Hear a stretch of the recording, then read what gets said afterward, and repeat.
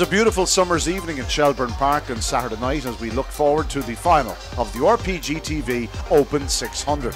A tremendous lineup in the battle for the €15,000 winner's purse, with a hot favourite in the form of Ballinabola Ed. Surely he would be suited once again by the true test of the 600-yard trip. Let's join them on parade. And now the runners on parade for the final of the RPGTV Open 600. In one, Disco Pants for Michael Daly, John Breen, Conor Healy, a son of Kinloch Bray, and Bling Bling Lola. 12 wins from 36 starts, a big starter. He'll need to lead if he's to land the spoils here. In two stories, cash out for Murtlahi and Gavin O'Mahony, a powerful son of Tullamore Acton, Droopy's hunch. If he clears Disco Pants early, he could play a big part in proceedings. 3 is McNeil, a really powerful tracker for Paul Hennessy and Carol O'Riordan, the son of JT Jet and Home Julie. He chased home Ballinabola Ed last week. He has 5 lengths to find. 4 is Milridge Bryce for Donald O'Mahony, the son of Bickerton Boom and Sign On Katie. 3rd in each of the rounds to date, but running very well. He normally stays on strongly. In 5, the White Flash, Ballinabola Ed for Brendan Murphy and Pat Buckley, a son of Confident Rankin and Doll's Lady. He's won 17 of his 26 starts, a red-hot favourite and deservingly so. And out in 6 is All for the Best, another hugely fast galloper, this son of Vulturi and Augusantes, owned by the John Codd-led HDJ Syndicate. He's ideally drawn in the striped jacket. He'll be staying on as well as any dog in the final and can certainly play a part. It's the final of the RPGTV Open 600. They're on the way to traps, not long left, folks, to place your bets.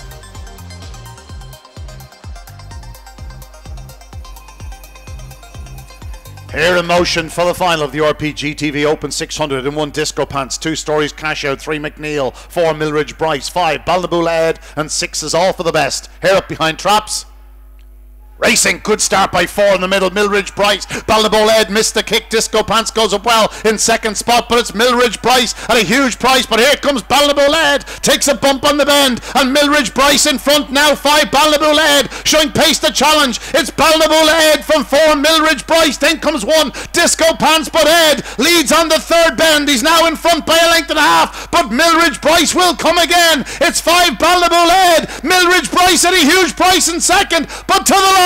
Ballinabola Ed did it the hard way, but he finally lands the big prize his talent so richly deserves. A massive run by Milridge Bryce in 2nd. I think 3 McNeil was running on it, maybe tight for 3rd, but Ballinabola Ed has done it, but he made us sweat. The winning time, 32:49. And the result of the RPGTV Open 600, well, it didn't quite go as scripted during the race, but the winner was the red-hot favourite. Trap 5, Ballinabola Ed. 2nd was Trap 4, Milridge Bryce, who ran an absolute blinder. And back in 3rd was 3 McNeil. The winning time, 32:49.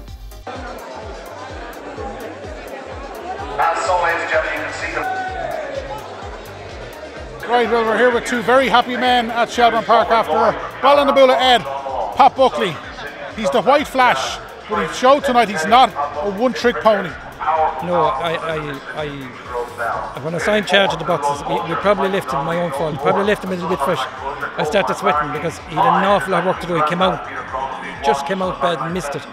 And the pace he showed down to the corner, the guts and determination he showed at the first bend. Like, nobody can knock this dog. This guy can do it in the front, he can do it from behind. He's done it from behind in Toast, he's done it from behind here. I think it's what, 19 or 26, all double A's. Like, he's a great dog. Brandon, he must be a thrill to own, but this must give you an awful lot of satisfaction. Unbelievable. Like, we had our that bad days, the Irish Derby, the English Derby, we had no luck there, the Kirby with no luck there, but this has done it all for us for me. Great run, missed the break, got into trouble at the first win. He showed what he can do after that. What were you thinking after 5 yards? Were you thinking, oh, here we go again? Yeah, I just said, I hope he's not going to be one of these unlucky dogs and fines just goes against him, you know. And if a dog ever deserved to win a big one, he deserved to win it. He's very, very, very talented. And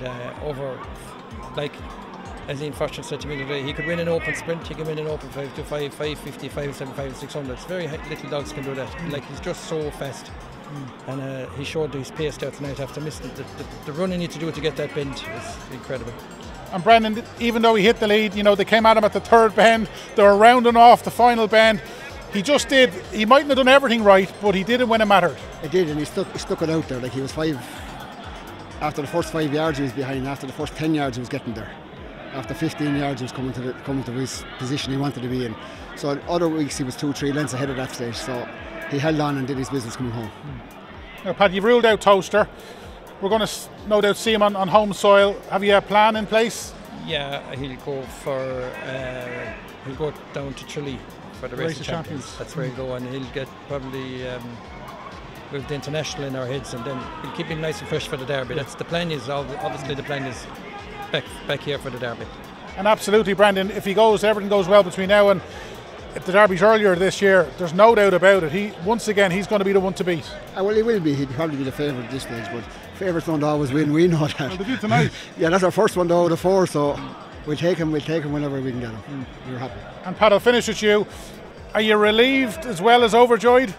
Oh, very relieved, because when you have a 1-3 or 1-4 shot, everybody expects it to perform, expects the dog to perform, and I probably could have got a little bit wrong there. He was so well during the week. Might have left him a bit fresh, and he just charged the boxes, and you'd be kicking yourself going down the road if he did. But he just had the look with us. He was able to get that run down to the corner, and very relieved. Yeah, well, a great night, lads, and after tonight, I think there's plenty more good days to come with this lad. Hopefully. Well done. Thank you very much. Thanks very much. Thank you.